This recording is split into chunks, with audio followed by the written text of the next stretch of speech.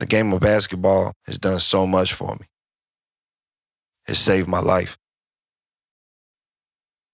From being homeless with a 1-year-old to being able to do what I now and travel the world.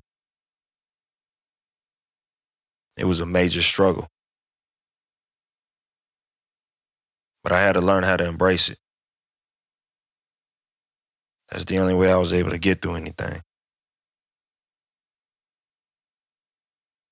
I literally hit rock bottom. When you hit rock bottom, all that is a solid foundation to build off of. The way I see it, you just got to keep going. You got to have persistence, patience. You just don't quit. You don't stop. But you also have to prepare and be ready to inherit your blessings. God's not going to just give you whatever. I also believe he's never going to put you in a situation you can't handle either. The only thing that was really constant for me growing up was that basketball. That's the one thing I know I could always trust. Not until I got older did I start trusting people. It's just hard to find good, genuine people that actually care about you and are just as, if not more, passionate and enthusiastic about what they do for a living. I appreciate what God's blessed me with and the people that I've been able to surround myself with. I'm able to learn every day, not just about the game, but because it's parallel to my life.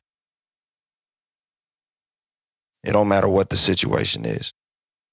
You give me a problem with your life, I could relate it to the game of basketball. It's universal. People told me I was crazy a long time ago.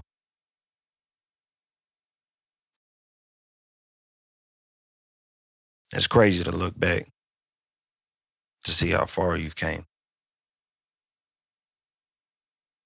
when you really just be still. A lot of people say it. I want to do this, I want to do that. But they don't really believe it. I believed it. I didn't have a plan B.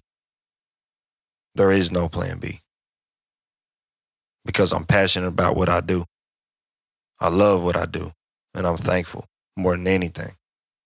I just know I got a lot to learn, but I don't mind growing. I love to change and help others and help myself and my family. To me, that's priceless. The time that I spend around the people that I care about allows me to enjoy the process of becoming a better version of myself. And that's what I'm more thankful for than anything.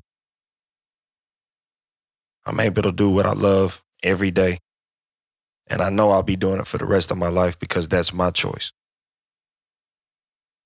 You begin to love not just the process, but yourself.